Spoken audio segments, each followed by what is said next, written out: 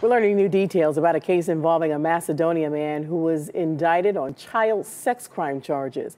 Bill Lupica was arrested last week at his home, which prosecutors say doubled as a daycare.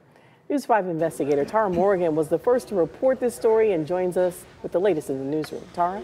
Well, Bill Lupica will stay in the Summit County Jail until a bond hearing. The prosecutor gave the judge a snapshot of the evidence in the case in an effort to keep Lupica from going home, saying he's a substantial risk to children who live in his community. This was the first time seeing Lupica, who appeared on video from jail. Lupica was arrested last Friday. He's accused of preying on children from his community. We uncovered a secret indictment Tuesday that included charges of rape.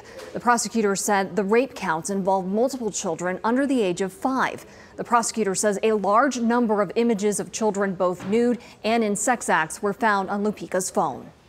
He not merely possessed these, but that he was the individual who photographed these children in those states. As during the investigation, it was determined that there were secret cameras throughout the house that were utilized for this purpose.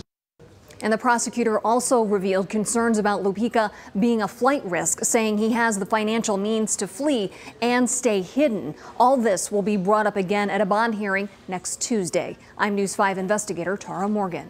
All right, so disturbing, Tara. Thank you so much for saying all over the story.